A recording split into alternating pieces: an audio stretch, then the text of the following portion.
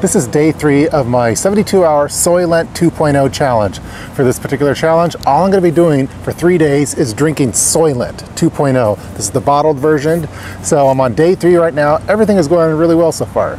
So in summary, when I woke up this morning, I felt pretty good, actually. I didn't feel hungry at all. I actually felt good energy and everything like that. So I'm actually excited to drink the breakfast. But so far, this challenge is going a lot easier than the emergency food ration bars. So let's drink breakfast really quick and continue on with day 3.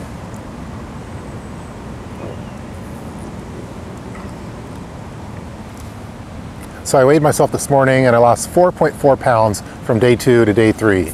And I'm going to be continuing to monitor my weight. So so far I've lost around 6.5 pounds in the past 2 days.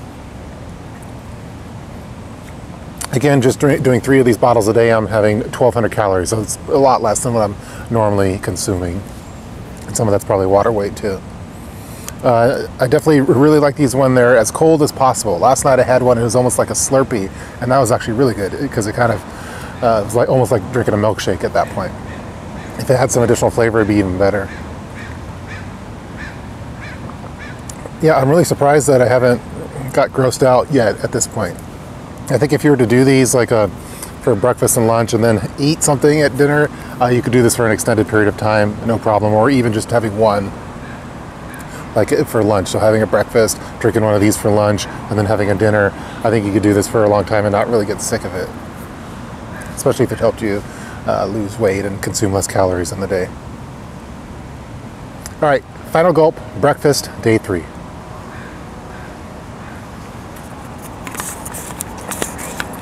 All right, 1 down, 2 to go, and then we'll be at the end of this challenge, which I am kind of looking forward to because I want something to eat.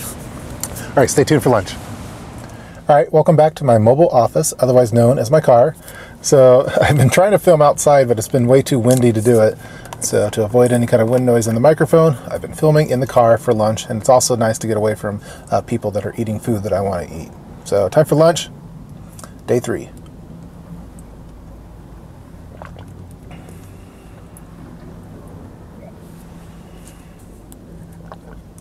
Yeah, again,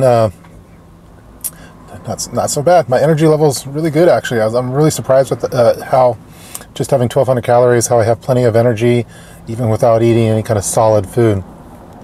So a lot of the people that are in Silicon Valley that choose to drink the Soylent as a meal replacement, and then I could totally see how they could do 1 to 2 of these a day, and then a meal in the evening, or just doing a single meal. I think it'd be very doable to do, especially if they wanted to do it as a way of saving money. Each meal or bottle is around $2.70. So oftentimes, for example, when I go to the food trucks at work, I'm spending $10 a meal on average. So it's definitely a way of saving money if that's of interest. And I think it's doable. And if you were able to add additional flavors in here, for example, add some chocolate in there, add some kind of sweetener, it'd be even more doable. One piece of feedback that I received from my wife is that she does not enjoy my breath by drinking being on a Soylent diet. I think her quote was, your breath smells like horse crap. So I've been conscious of that. So that's her feedback regarding this challenge. So I'm trying to brush my teeth a little bit more, and I can be mindful of the breath, because yeah. I've heard of some people where it's the opposite end that is not pleasing to spouses. But right now it's just my breath is not up to par right now. Again, I could totally see how this could be a viable meal replacement for an extended period of time if you're able to supplement it with normal meals, like having a normal dinner or a normal lunch, and then doing these in between. It's quick to drink. Energy-wise, it's going well.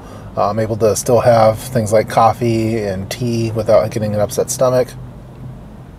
And just as far as mental capacity and everything like that, I'm not feeling dazed or confused or anything like that while drinking these. So I'm not sure for guys how long you should be really drinking soy, because from what I hear that it can build up estrogen, which isn't good. So because I could use all the testosterone I could get, but that's one of the concerns my wife had with me doing this challenge. But yeah, I mean, I could totally see it being used long term. All right, last gulp, lunch, day 3.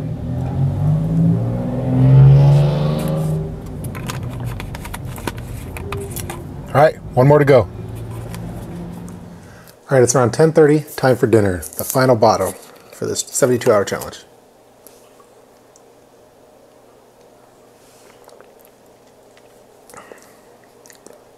I'm definitely starting to get very used to the taste on it. It's not as bad as the first one. Actually, I kind of look forward to drinking it just because I'm hungry. Now, if I were to do this for an extended period of time, I would have to do more than 3 bottles a day.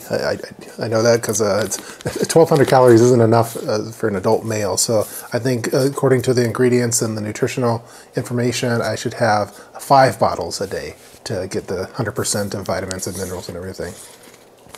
But for 72 hours, I'm not too worried about it.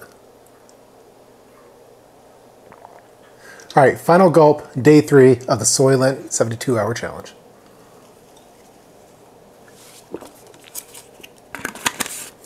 All right, so we're gonna go to bed. We'll do a final weigh-in in the morning to see how many pounds I lost, and then we'll do a wrap-up of the video, and then go get a real meal. So stay tuned. It's been 72 hours, so my Soylent 2.0 72-hour challenge is officially completed. So as you saw from the past 3 days of videos, this challenge wasn't as difficult for me as the other emergency food ration bars. Energy level, I was fine. I never got sick or lightheaded or just had trouble thinking. My bowels were fine. I mean, just all in all, it was a fairly successful 3 days without eating any kind of solid food. And I didn't really have as many of the cravings to eat solid food as well, although I was kind of isolating myself on some of those videos when I was actually drinking it and getting away from people that were eating solid food. And so I'm going to start eating solid food again today, but to be honest, I'm a little bummed out. It was kind of refreshing not having to worry about what I'm going to pick for lunch, or what we're going to have for dinner, or what I'm going to have for breakfast, or if I'm just going to eat whatever's available, whether it be crap food or who knows, or just filling myself. Every meal I knew that I was going to have a Soylent. And so I think that's probably one of the main the strategy that they had when designing this. They just wanted to take that out. I don't think I am to the point of some Soylent users that feel that having to eat food is a nuisance. It almost seems like I definitely enjoy eating food. Baby Prepper likes having food too. She's also on a liquid diet for the most part. But I'm not to the point of those particular customers, but I could definitely see why some people would like to just omit that part of from their day-to-day lives as far as the whole thinking about food, craving food, deciding what to get, overspending on food, spending too much on something that's not as good.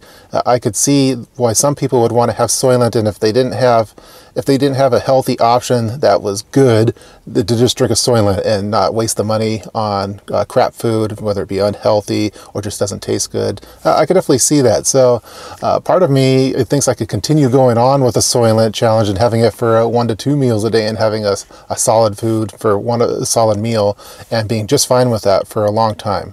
So let's go find something to eat, because I still would like to eat something, and then we'll wrap up this video of day 3.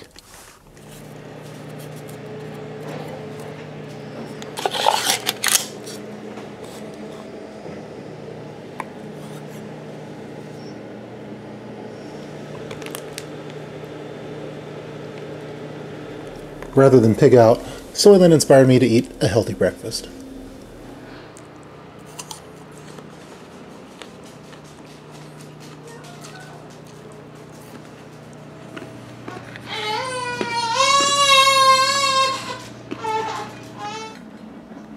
Yeah, that's mine. That's mine.